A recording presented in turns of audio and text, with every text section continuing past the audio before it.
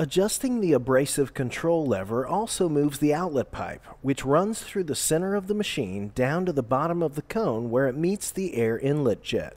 In the locked position, the airflow from the compressor travels through the air inlet jet, up through the outlet pipe, and out of the machine, without picking up any abrasive or water on the way.